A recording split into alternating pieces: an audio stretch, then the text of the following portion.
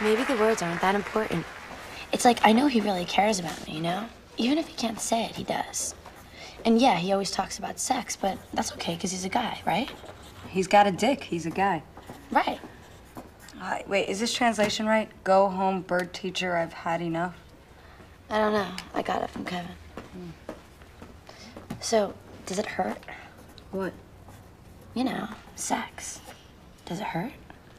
Well, yeah, I mean, the first time you do it, you know, it hurts. But then you do it again and again. It just starts to feel good. Like, really good. Okay, so say I don't do it.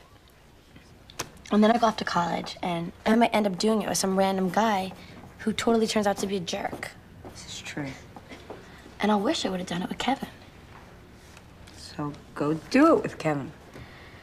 You think? Yeah, you're ready. You're a woman. Look at you. You're ready for sex. You're right. I know.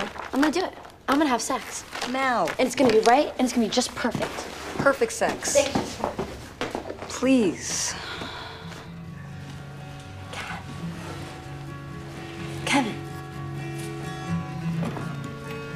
I wanna have sex. Now?